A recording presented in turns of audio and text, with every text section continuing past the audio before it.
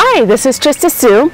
I'm on location in Spain, and there's something that I wanted to share with you that I've been recently speaking to the business communities in Indonesia and India. And this is how to properly influence in the marketplace. When you're out there in the streets, when you're going about your business, how are we supposed to influence others for the kingdom of God? Well, Jesus simplified it for us. He said, listen, you are to go out among the wolves like a sheep. Now, when wolves see sheep coming, they're attracted to the sheep. They don't run and flee. Now, religious people, when they enter a place, everybody knows it and they run. But we're supposed to be attractive to the world. They're supposed to love to be around you. They say, you make me feel so good, and they don't even know why.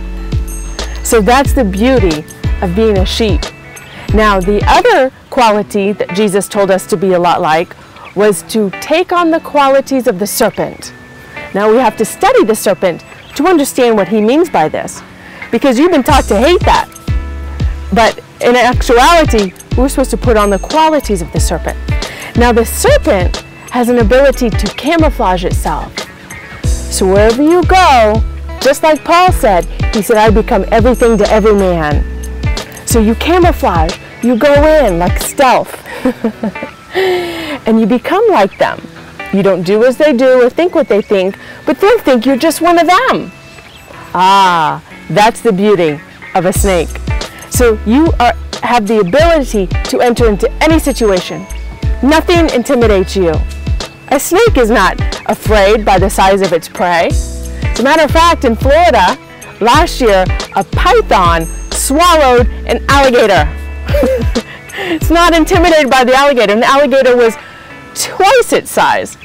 And what happened was the python exploded because it couldn't take on the size of its prey. So you are not intimidated by the world. You're not intimidated by other religious people, the Muslims or the Hindus or the Buddhists. Don't be intimidated by them. You go in there like a snake, very wise. You know, the Bible says a wise man wins souls.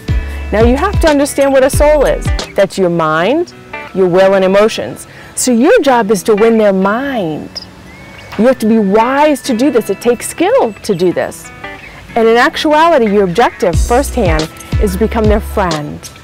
Don't go in and try to convert them. You need Jesus. This is what you've been looking for your whole life, the blood, the cross. You can't do that. That's not attractive to the world. Plus, number one, that's not even what they lost. They lost the kingdom. Your job is to get them into the kingdom. And how do we do this? We become their friend. So then you develop a long-lasting relationship with them. Take somebody to lunch. Just become a friend. Then over time, they will share with you their problems. Now, the other thing we are to do is just help solve problems. You're a solution to the world. You have the principles of the kingdom to help solve problems. That's what Joseph did when he went to Pharaoh. He solved a problem Joseph had. Egypt had a problem. Your nation has problems. That's a beautiful thing about nowadays, is everybody has a problem, and you are called to solve it. So then Pharaoh says to Joseph, where did you get this wisdom? And he says, Jehovah. He said, your God must become our God. We will serve your God too. That's wisdom. That's how you win minds. That's how you win a nation and influence. The another quality of a snake is they study their prey. They understand their mentality. So if an atheist comes to you and says, I don't believe in God, you're supposed to say, you know, I understand why it's hard to believe in God.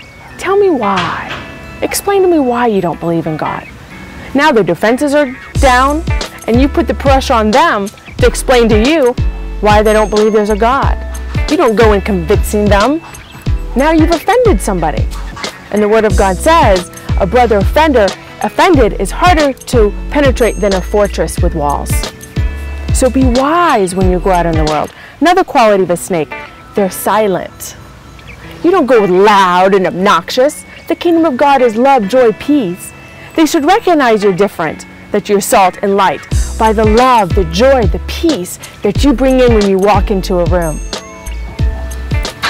Another quality of a snake is they wait. They strike when they're sure. So be patient. Make friends. Another quality is they have confidence in their ability to consume their prey. Don't rush it. Their digestion process is slow. Take your time. Take them to lunch and develop long-lasting friendships with people. Now let's look at the qualities of a dove, because he said we're supposed to be like a serpent and a dove. Now a dove is also quiet, very pleasant, it's non-offensive, it's non-frictious, they're non-irritating, and they're non-threatening. So you're supposed to go in, use wisdom, think like a serpent, study your prey, camouflage in the environment, and then you look like a dove. How easy is that? Don't go in opposing your belief on other people. Jesus himself did not even do that.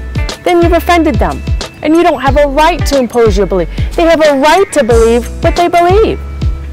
So when it comes up in conversation, ask them why. Why is your belief this way? And just get to know them. So I hope this helps you. Now go out and influence in your sphere of gifting for the kingdom of God and use wisdom. It takes wisdom to win souls. That's your job, not to get them into church, but to get them into the kingdom. You're not selling a religion. We're selling a lifestyle, a country. So use wisdom when you go out there and make friends. This is fun. That way you don't offend people and they run off when they see you coming.